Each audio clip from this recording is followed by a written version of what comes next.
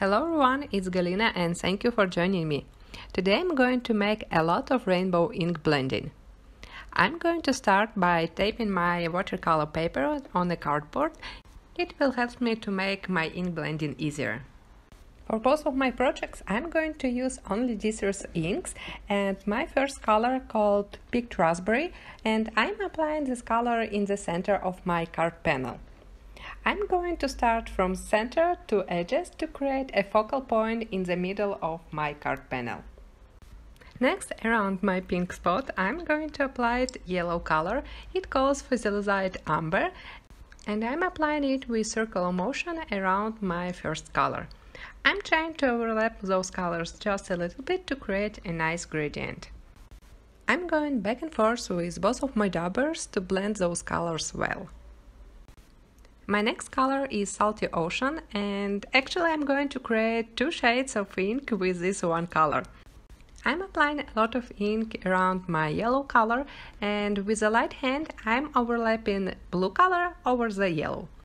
In this way I'm going to create my third color, as you can guess, green, and without using green ink. It's super easy to create rainbow backgrounds using just basic colors of your inks. Now I'm applying my last color. It calls Wilted Violet, and I'm applying it only on edges of my card panel. Again, I'm trying to overlap my blue and violet colors. I'm going back and forth with both daubers, with circular motion, and I'm trying my best to blend those colors. So here's my finished panel with my first rainbow color combo. Now I'm going to turn this panel to a card. I'm going to cut out a 1 mark panel from a white cardstock using a beautiful die called the Quilt Circle Panel Die, designed by J.J. Bolton. It cuts a lot of stitched lines and little circles inside of this panel, and I run it through my die cutting machine. And I'm going to use only this big die cut without inner circles. I put some double-sided adhesive foam tape on the back side of my die cut panel, and I'm going to attach it on my rainbow background. After that, I'm cutting off the excess paper with my scissors. To create a sentiment for this card, I'm going to use an oversized smile stamp set and dies. I'm going to cut out this big smile sentiment from black glitter cardstock, and I'm going to cut out one more piece from vellum to create a shade behind my sentiment. It's going to be a birthday card, so I need to stamp one more phrase.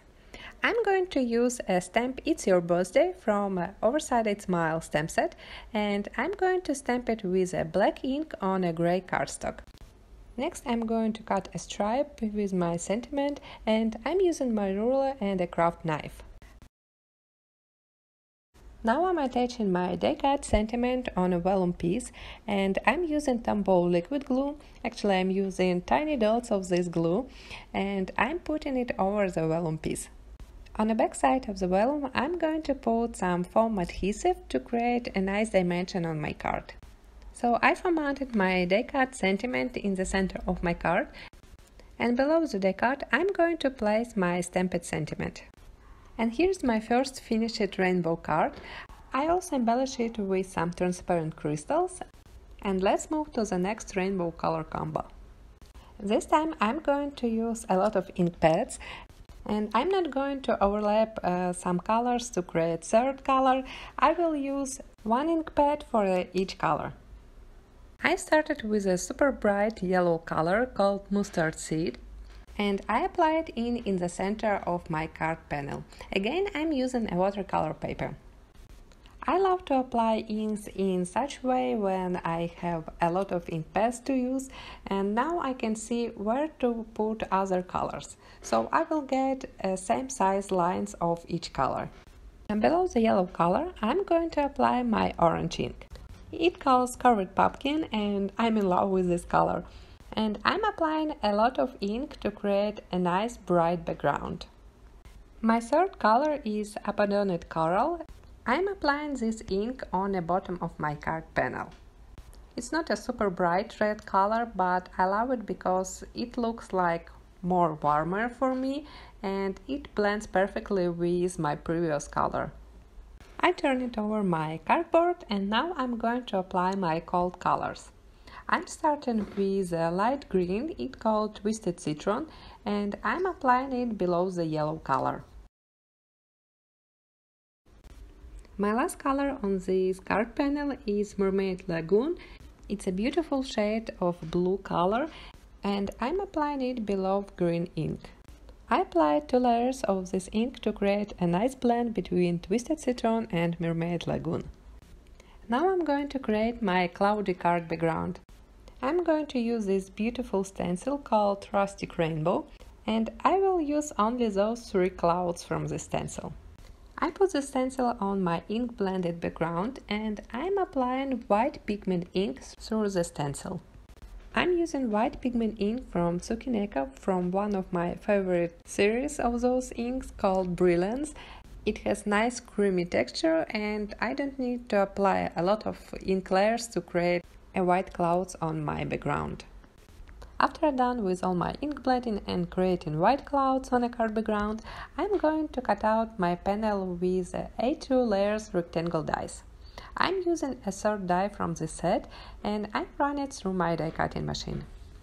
Now I have a nice panel that I can put on a card base.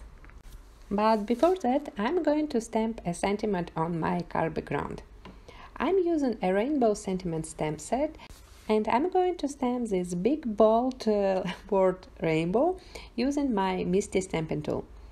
I recommend to use stamping tool or any other stamping platform because watercolor paper has a texture and it will be hard to get a nice impression just with 1 layer of ink. And also I used a lot of white pigment ink and it will be a little bit tricky to stamp a nice crisp image. In the same way, I stamped a 2nd part of the sentiment. On the back side of a card panel, I put a foam tape to create a nice dimension on my card, and I'm attaching it on a white A2 card base. Here's my finished 2nd card, and I love those little clouds behind my sentiment. I also embellished this card with few transparent crystals. I put them on a liquid glue. And here are my both cards with rainbow ink blended background. Tell me in comments which one you like most. Don't forget to subscribe on this channel and I will see you soon. Bye!